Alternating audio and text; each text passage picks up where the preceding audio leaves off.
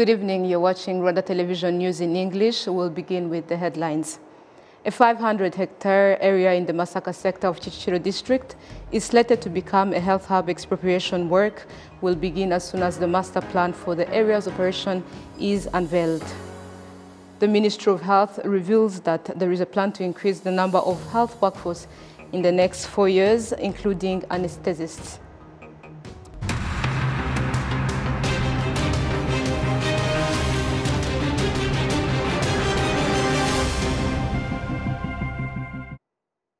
My name is Olive Nete. Welcome to the news in details. A 500 area in the Masaka sector of Chichiro district is slated to become a health hub. Expropriation work will begin as soon as the master plan of the area's operation is unveiled. We have the details. In Masaka sector in Chichiro district, there are some new infrastructures established, such as health institutions. However, there are also those that are still under construction. Eugenie Mukamusabwa lives near the Masaka hospital. She's been living in the area since 2000. She testifies the development that has been progressing in the area since then. When we arrived in this place, there was no modernized infrastructures. There were damaged roads with no asphalt road, but now you can see that roads are well constructed. There were a few residents. People could often suffer from malaria and other diseases, but now things have changed. The benefits of having these hospitals around is that we can easily access and get medical services without traveling a long distance for it. Other benefits is that people can get jobs in these institutions. Apart from the Masaka hospital providing medical services to residents around and from various places in the country, there is also the Irkat Center that was recently inaugurated. In this area, there's also an ongoing establishment that will be home to the Kigali Teaching Hospital, CHUK, and also the Heart Center, which is under construction. Residents in Masaka sector say this is an indicator of the development in this area.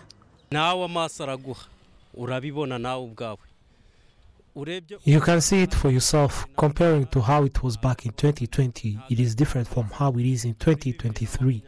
This means that as years goes by, developmental activities keeps emerging, and this truly assists us in our daily lives because since 2020, there's also an increase of people who come to live in the area.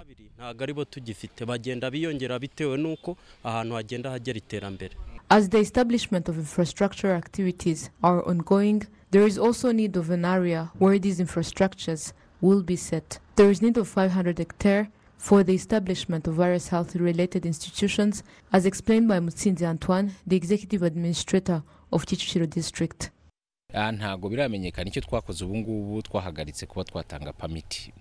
People don't know this yet, but we have stopped providing construction permits in this area so that we can first get the master plan and we know where expropriation activities will be carried out, but also we are encouraging people to invest since one area will be used for construction of health institutions, but the upper part will be other infrastructural activities supporting the health infrastructural activities that are set to be established in this area. That is why we are urging people to invest in Masaka, because as these health infrastructural activities continues to be established, it is understandable that the number of workforce will increase. There will also be need for homes to stay in, markets for them to get what they need. Overall, there is need for developmental activities that align with this area.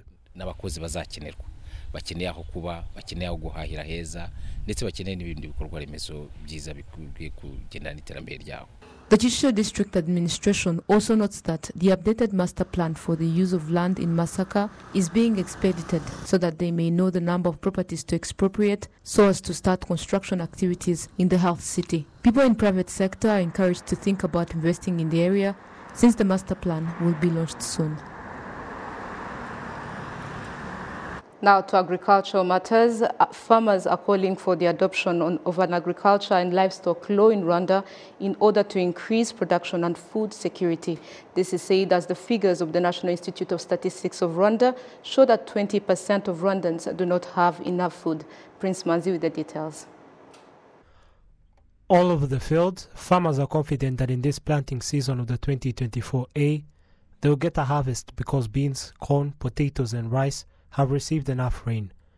It is at a time when the Ministry of Agriculture and Animal Resources and other agencies had asked farmers that all the land in the country intended for agriculture should be cultivated in order to increase production. Some of the farmers said that now planting it was due to the lack of elite seeds. Others did not comply with the instructions simply because they do not live across the said areas. Beans, maize, it is all good unless the rain hits heavily or the climate change.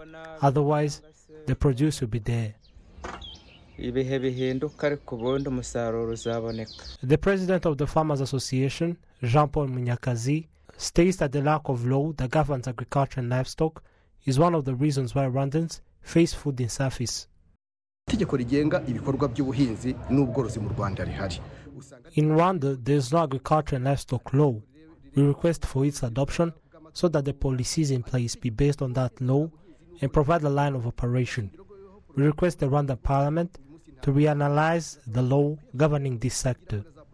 The coordinator of the Great Lakes Initiatives for Human Rights and Development, Tom Mulisa, demonstrates that they conducted the research on policies governing the agriculture and livestock in Rwanda and found there to be a gap.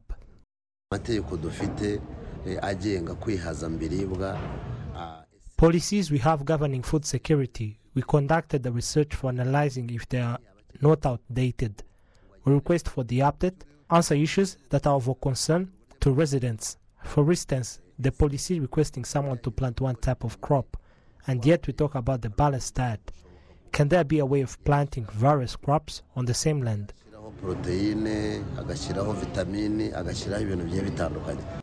The Minister of Agriculture and Animal Resources emphasizes that there are a lot to be changed in agriculture and livestock.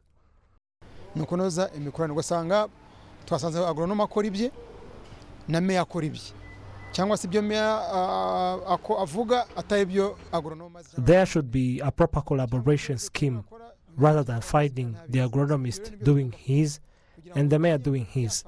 They should all work together for having an effective usage of funds allocated in this sector, up to the final user, the farmer. In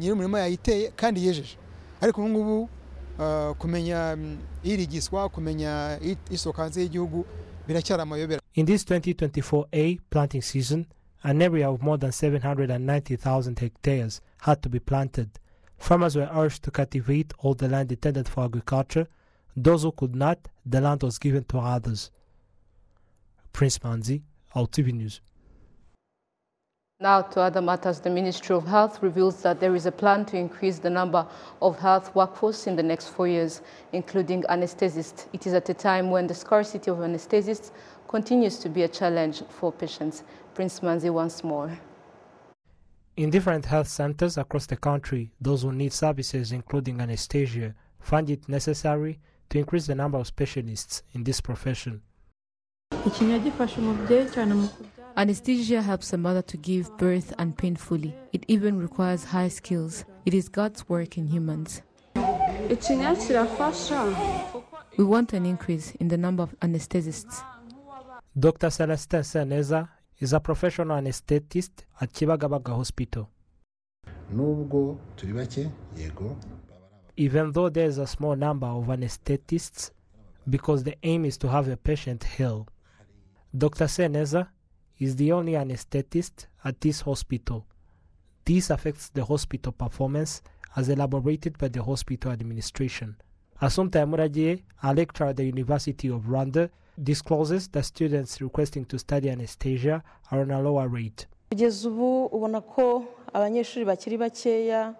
Currently, we have a lower number of these students compared to the needed number of the anesthetists.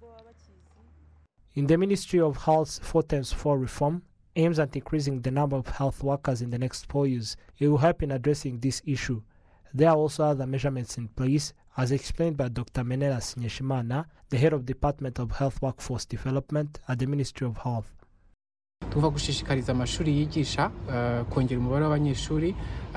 We urge colleges to increase the number of students in these faculties, and we support them in terms of resources. The government introduced a scholarship program to support students willing to undertake these courses.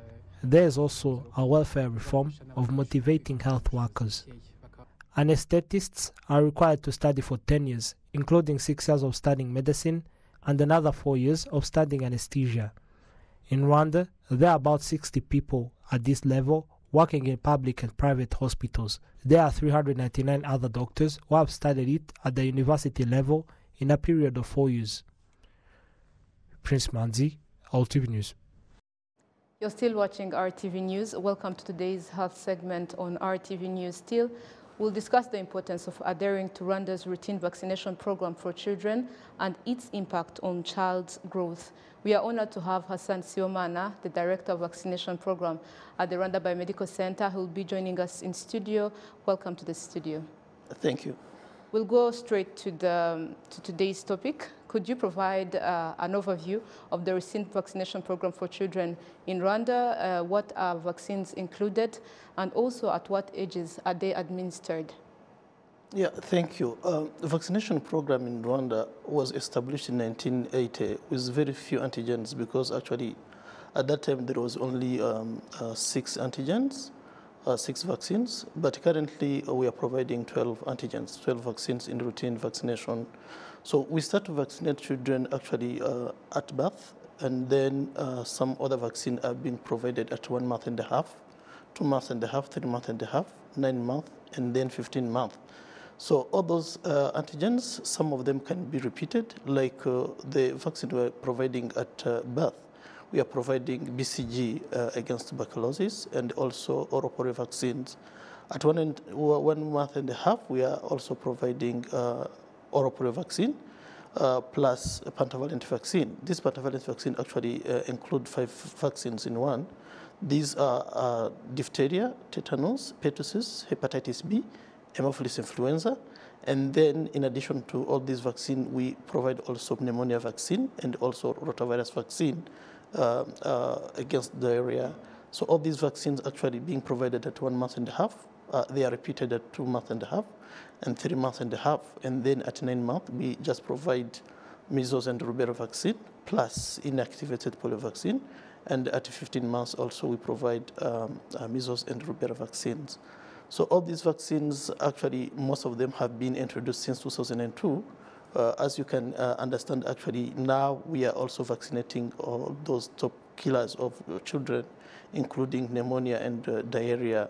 So the success of vaccination program actually also, we can separate supply chain management. So we have a very good supply chain management of vaccines. At central level, we have one store. Actually, this is the one serving all hospitals. And then from hospitals, actually, health centers can collect vaccine on a monthly basis. So actually, it is very important to highlight that actually a very good vaccination program. Actually, we ensure also the accessibility and also the availability of vaccines. So I can say that in all our health centers, so we don't have issue of vaccines. All of them actually can be provided. And most of the time, actually, you will see that in health centers, sometimes they are having a very good plan where health centers, actually, some of them are providing vaccine on a daily basis, and the others actually can have a plan to provide vaccine 2 times a week, 3 times a week. So actually, it depends also on the size of children to be vaccinated. So this is also very important to highlight so that our population can understand that they have to be in touch always with health centers so that they can know the plan of vaccination to all health centers. You have listed all the vaccines that are needed for a child in the child's long run to grow, but what are the benefits of adhering to the vaccination program, and also how does vaccination contribute to a child's growth? Yeah, this is very important. Actually, there is a very close relationship between infections and malnutrition. And when actually these both infections and the malnutrition actually can be observed to a child, so the child who is not vaccinated, so it is easy actually to be infected with any infection. And then when the child is infected, actually also malnutrition can can have also the malnutrition. So if these 2 issues actually they are at the same time to the child, so actually it is very complicated because at that time actually we'll have a healthy population, and therefore actually will have a very short life expectancies to our population. So I can say that actually vaccines are very important to the growth of the child, because actually when the child is vaccinated, so at the same time you are actually avoiding infections, but also other health issues like malnutrition. It's very important actually to ensure that actually vaccines are provided to the child, and the child is fully vaccinated. Aside from malnutrition, are there any other specific diseases that pose a greater risk to in such cases, to the child's growth and development? Yeah, it is very important to highlight that. Let us take the example of hepatitis B. So in routine vaccination, actually, we are providing also hepatitis B. Some infections actually can lead also to non-communicable disease, because someone who is not vaccinated, for the example of hepatitis B, if that person is having let us say he's infected with hepatitis, so actually there is a high chance of having also cancer, of liver cancer. So you can understand that actually vaccines can also play a big role in also avoiding like non-communicable disease. This is the case of liver cancer, but also we have cervical cancer. You know, we are also providing HPV, human papillomavirus vaccines. So actually these vaccines, both of them, hepatitis and the HPV vaccines, can also help us to avoid or to protect our children against this kind of non-communicable disease like liver cancer and the cervical cancer. So you say that at health centers they do these programs of vaccinations. Can you explain the efforts and strategies in place to ensure the accessibility and availability of vaccines in different regions of Rwanda, especially in remote areas or underdeserved communities? The way the health system is built here in Rwanda, so actually you will find that at all levels, from community level to central level, so there is at least a layer of health structure which can provide health services. So on our side, at central level, we have vaccination program, but also we have at district level, intermediate level. So where actually we are having also stores of vaccine which are helping us to distribute vaccine. But the most important one is the vaccination point in health centers. And as you know, we have health centers in all sectors. So this is very important. Actually, when we say actually accessibility in public health, we most of the time refer to the geography and the finance. So vaccines actually are being provided free of charge. So this is very important to highlight. So for anyone who, any child who is insured, who has health insurance or not. And also on the side of geography, so it is very important to highlight that in all health centers now in Rwanda, we are providing vaccines free of charge. So in the future, before the end of this year, so we are trying our best to ensure that we can expand also vaccination services in health posts. So this will help our population to get actually vaccines closer to their home. And therefore, we think that actually it will also solve the issue of unvaccinated children. Because today, vaccination coverage is very high. 96% of Rwandan children are fully vaccinated, but we still have that remaining 4%. So all of them actually, we are trying our best to make sure that they can be vaccinated. And again, when you are saying vaccination coverage, for me, I always say that it is the history. So every single day there is a number of children, actually newborns. So we need to ensure that all of them are vaccinated. And for your information, so actually, if you go to statistics, so there is always estimation of 800 to 1,000 newborns every single day. So meaning that every year, we need to ensure that all those new birth cohorts are vaccinated. Thank you very much for giving us an insight on vaccination programs in Rwanda. Thank you very much for your time, and we really think that this is important to mothers who are planning to conceive, but also those who have newborns. Thank you very much. Thank you.